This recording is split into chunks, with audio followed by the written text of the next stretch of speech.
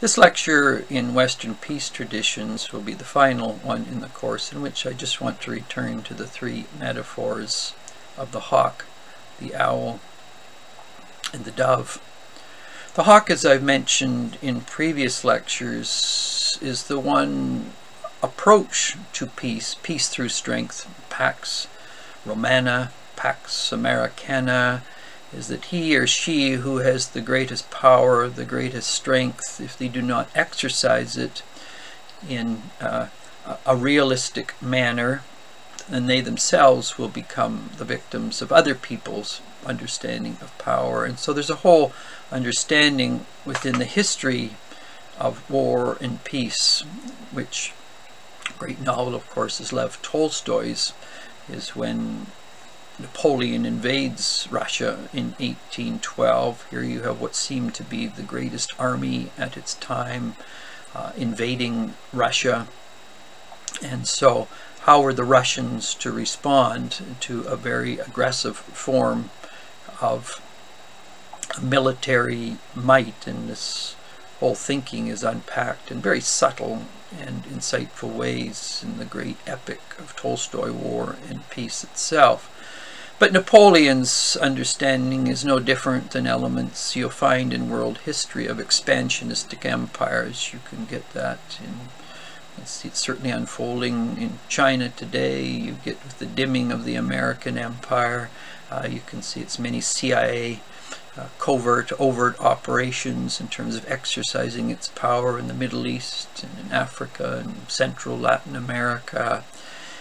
USSR in its period of glory, or its golden age, again throughout not only various states in Russia, Eastern Europe, Africa, other parts of the world.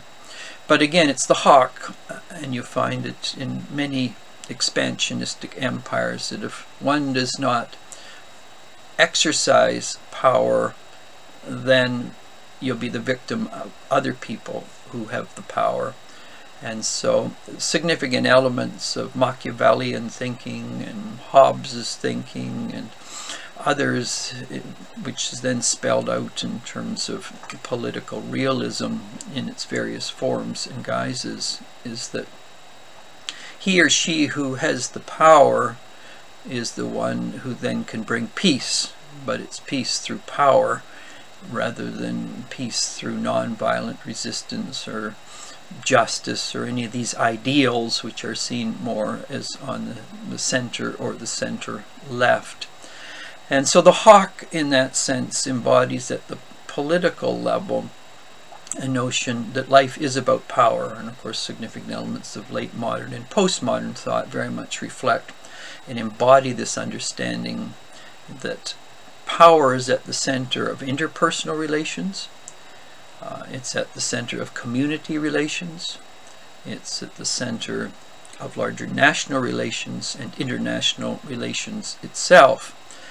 And so peace and power then for the hawk, they're like the two hands, the two legs, the two eyes of interpreting how politics should be done in an understanding of peace.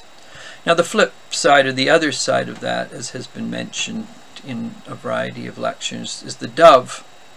The dove is very concerned, not necessarily not concerned about power, but arguing that more significant than power is peacemaking in a just manner. And where just peace interferes with power, then the just peacemaker must challenge power not in a violent way, not in an aggressive way, but in a non-violent manner. That can be through various acts of protest, civil disobedience.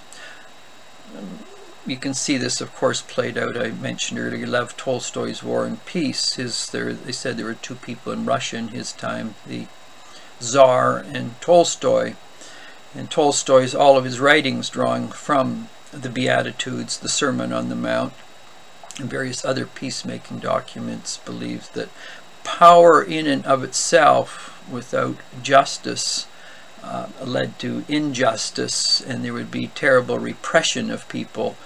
and human rights violations. And Tolstoy's vision as the young Mahatma Gandhi was emerging initially in South Africa with the apartheid and the colored issues. He contacted Lev Tolstoy. Tolstoy was nearing the end of his life in 1910. Mahatma Gandhi contacted him, and out of that, the inspiration of Lev Tolstoy then had a huge impact on Gandhi, forming the Tolstoy community in South Africa, in which his early lessons of nonviolent resistance, dovish resistance in that context, were embodied, that he then transferred when he left South Africa to India and the whole decolonization movement. The point to note with both Tolstoy and Gandhi, which is important, they were living in political contexts or structures which allowed them to nonviolently protest against injustice, whether it's the peasants in Russia who are terribly treated in terms of living conditions, working conditions, pay conditions, and in South Africa a political system existed, albeit flawed in application. At least in principle, it allowed for protests to continue. And so with Gandhi, and then in India, which of course its roots historically the British colonial, had a political system in theory in place and through the courts that allowed this sort of protest without a person disappearing, which didn't mean there was not violence. In terms of Tolstoy's, many of the Tolstoyans certainly felt the firm arm of the Tsarist regime, as did many of the Gandhians in South Africa, and certainly the violence of the worst elements of the British in India. But in principle, Gandhi as a lawyer could appeal to certain legal standards, political structures, which the British had to honestly acknowledge were part of what they had tried to put in place in India. So the dovish tradition, on the other hand, that we see not only in Tolstoy and Gandhi, but certainly in your multiple readings, say in North America, the Barragans, Thomas Merton, Dorothy Day. There are many others, Latin American protests. Many people who win the Nobel Prize, the Peace Prize, either the formal Peace Prize or the alternate Peace Prize, are women and men who are engaged in non-violent opposition to injustices. They're trying to be peacemakers, ecological issues. They try and bring into being a just, peaceful, and ecologically meaningful world through non-violent protests. Usually people like that are working within the context of a political system, at least in theory, that allows for protest, that allows for opposition, and people like that will be imprisoned, but you often don't get death squads coming to the door or disappearances. My years when I was with Amnesty International, we often had to deal with states which didn't have those structures, and even if they did, the application of them was totally inconsistent with actually the political charters they held or the legal structures they held that were meant to protect people from military or unions of state and military in the way they treated opposition, whether Central Latin America, Russia, China, many other places, Middle East, of course, Africa. And so the dilemma of those who are peacemakers, who do not want to slip into the hawkish cage or trap, and those who, on the other hand, are doves in both crude and subtle forms of pacifism or nonviolent resistance, or using the law to serve your ends within a system that at least acknowledges that's a possibility. These become often the two extremes, and of course a certain type of dovish tradition put in a hawkish context, these people disappear very, very quickly. And so whether in the Middle East or Latin America under certain conditions, Nazi Germany, Franco's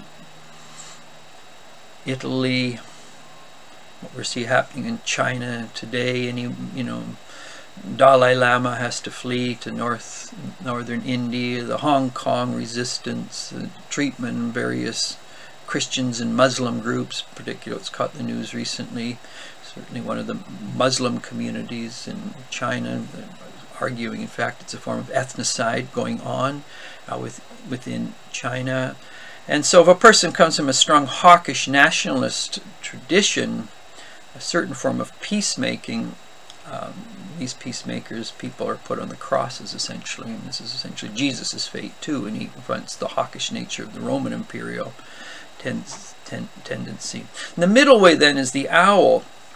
How does the owl find their way in a tradition in which you've got the hawks on one hand, which is opposed, on the other hand the doves who think that non-violent resistance is the only way, not that it is not a significant way, but what happens when the dovish way is pushed to its limits, and by continuing down that path, in fact, you facilitate greater injustice, because by the protests the hawks come along and just scoop people like this up and they disappear. And so at what point does the dovish position become a naive form of idealism encountering an aggressive form of realism that then plays into its hands, and then even more injustice occurs, particularly the doves themselves, who are then put in cages and often killed. So the owl tradition finds a middle way between acknowledge, in that sense often owls are fellow travelers with doves, work very closely with them, but under what conditions does the dovish perspective, is it inadequate in certain political contexts? Because once we get out of the hothouse world of liberal, democratic, affluent first world, and we enter politically other elements of the world, where that form of resistance, that form of opposition is met very clearly with death squads, imprisonment, journalists are killed very quickly, and nobody's responsible in terms of really bringing down states that engage in this sort of behavior, for they're the ones in power. And so the owl, in that sense, lives in a much more difficult situation. So, for example, how did a Boris Pasternak, probably one of the great Russian writers of the 20th century, make sense of his situation, both literarily and political? How did Erasmus in the 16th century make sense of the owl's position in that context? And so many situations of women and men within hawkish contexts, how do they find their owlish way in continuing to present a perspective of peace, just peace I might add? How did the Palestinians in the Israeli context make sense of their perspective in challenging Zionist treatment of the Palestinians in West Bank, and even worse in Gaza? And so what do protesters in Saudi Arabia, what do they face? Or I mentioned earlier China, which can come down brutally and quickly on people. Most people will probably remember 1989 at Tiananmen Square. We had our annual Amnesty International conference at UBC that year. I still remember, and I think most people would, of the person standing in front of the tank. Here's a form of a metaphor of nonviolent resistance to immense political power. What happened to that person? Well, that's a story. So the owl finds the middle way. So in A Course in Peacemaking, these three metaphors, when applied to particular historic and contemporary political situations. And when we think of peacemaking, I mean, we can reduce it to a micro level. Peace within ourselves. What does that look like? Finding integration. What does it look like at a micro level between people, between communities, in fairly benign political? There's going to obviously be conflict. Life is shot through with conflict, with agon, with struggle. But some struggles and conflicts are engaged in They can be painful, they can lead to sad consequences, but you're not dealing with death squads, and you're not dealing with military coming in and being imprisoned and tortured and solitary confinement. But conflict remains. The context of the conflict will determine how some form of conflict resolution, mediation can be worked out. But in a class in political science, not only say in sociology or conflict resolution, but in political science, it's essential that one looks at the larger political realities and contexts for peacemakers when there's an unjust ruling system, and when is the dove appropriate to deal with the hawk, when is the owl appropriate to deal with the hawk, when must the owl raise kindly questions about the dovish approach to handling violence. And so these three metaphors take us into the larger political questions of peacemaking, peacekeeping, what it means to be a dove, what it means to be an owl, and what it means to be a hawk. And in a course in politics and peace, these become three portals into reflecting on these particular questions.